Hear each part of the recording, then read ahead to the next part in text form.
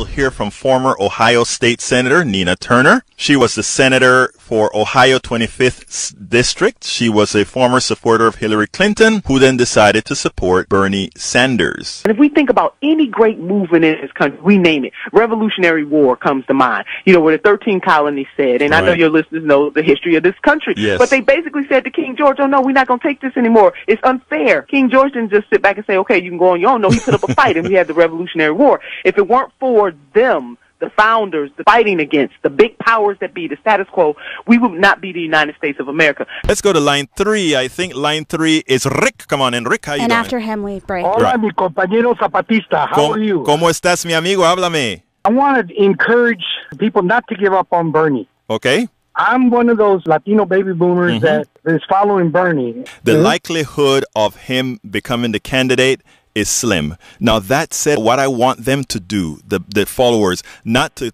go home and cry, but to continue a movement and continue to realize their power. I am a pro-life person. I take offense to anyone who calls themselves pro-life and support the death penalty. I take offense to anyone who call themselves pro-life and support what police officers have done to many folks simply because they were scared of folks who looked like yours truly. What we should really be called, what has been standardized as pro-life today, we should be calling those folks anti-choice. Victor, how you doing today? I am the co-founder of Revolt Against Plutocracy, and we're the originators of the Bernie or Bust pledge movement. Short term, we better be looking out for the American citizen and what's in their best interest until we really get off our butts and build a movement where we have a full movement that somebody like a Sanders or somebody who is more a populist can get elected. Speaking to Patrice Cullors, who is one of the founders of Black Lives Matters. For folks who are fighting on the side of justice, remember that the Black Lives Matter movement is about the totality of black life.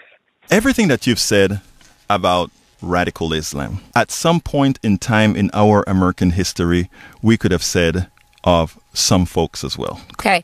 Again, you're giving a moral equivocation. No, it's not a moral equivocation. When I go back to issues like slavery, I look and I say the true stories of slavery, if we were to take a look at the indignities that occurred then, when you talk about only they cut heads off, when you talk about only they cut genitalia off, we must remember that those are the same things that happened to people who looked like me, from people to it is important.